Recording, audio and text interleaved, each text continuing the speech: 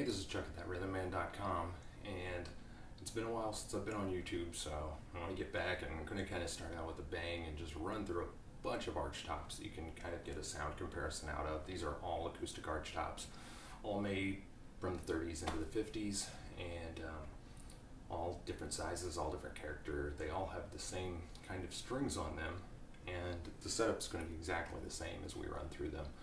I'm just going to be switching guitars, and so hopefully with all the neck differences and everything, I can make it come together pretty well.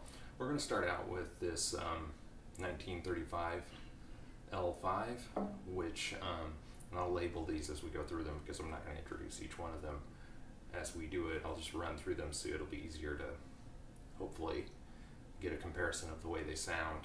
But this is 1935 is what serial number dates to, which places it as one of the last of the 16-inch L5s because they were transitioning during that period, of course, to the 17-inch advanced with the X bracing. So this is where we're going to start, and I'm just going to run through the same chord progression on each one and we'll compare.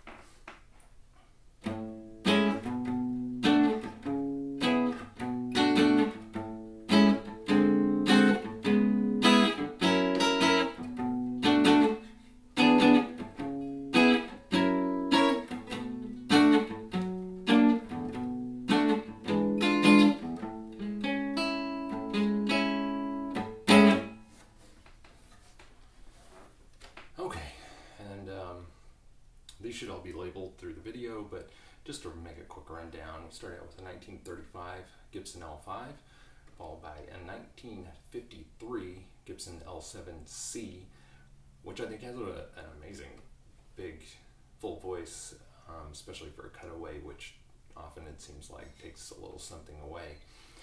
Followed that with a 1948 Gibson Super 400, then a 1946 Epiphone Emperor, and then the one behind me, 1933 Gibson L-7, and then this 1952 Levin DeLuxe, and which also has a little cutaway.